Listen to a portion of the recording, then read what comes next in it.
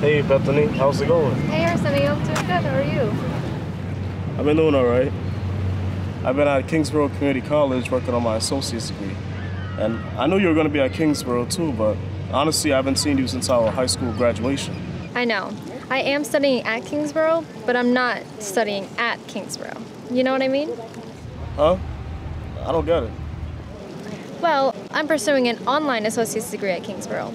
That means I take my classes and my coursework anytime and anywhere using my laptop.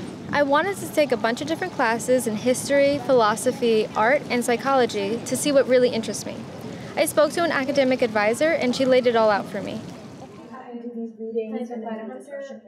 What can I expect to learn from majoring in liberal arts? You can expect to learn a lot from majoring in liberal arts.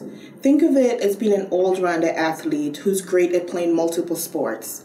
Majoring in liberal arts will enhance your knowledge in a variety of areas in the humanities like sociology, history, philosophy, psychology, literature, and arts.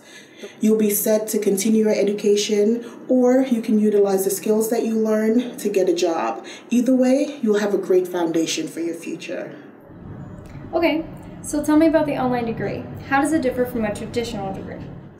Basically, you will be taking the same classes as face-to-face students, but you do not have to travel to campus.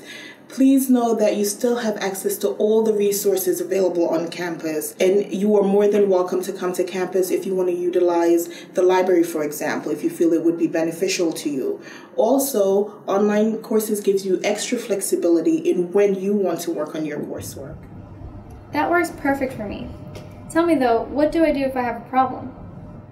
So every KCC student has a dedicated advisor to help you with your academic issues and also connect you to student support services. In addition to that, your professors serve as a point of contact, so they're both ready and willing to help you.